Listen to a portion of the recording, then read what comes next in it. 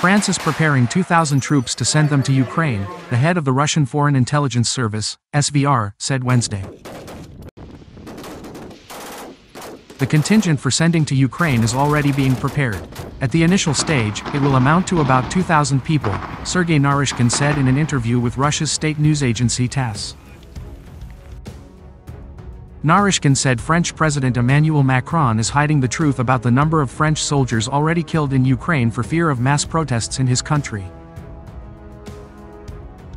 Sooner or later, Macron will have to reveal the ugly truth, but he will strive to delay the confessions as much as possible. As they say in the Élysée Palace, the number of French dead has already exceeded a psychologically significant threshold. The release of such sensitive data can provoke citizens to protest, especially against the background of mass anti-government protests by farmers across the country, he said. Naryshkin argued that French military leadership fears discontent among active mid-level officers.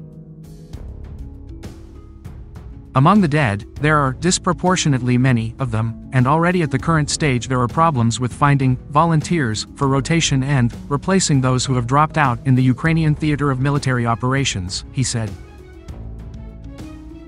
He claimed that the French military is visibly concerned about the increased number of French soldiers, and said they also fear such a significant unit will not be able to be sent to Ukraine quietly and be stationed there.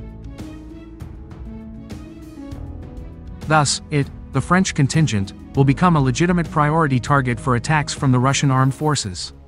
This means that the fate of all Frenchmen who have ever come to the territory of the Russian world with a sword would await it, he added. Last month, Macron refused to rule out sending Western troops to Ukraine, where Russia launched a special military operation 2 years ago. The idea, however, was rejected by the Allies.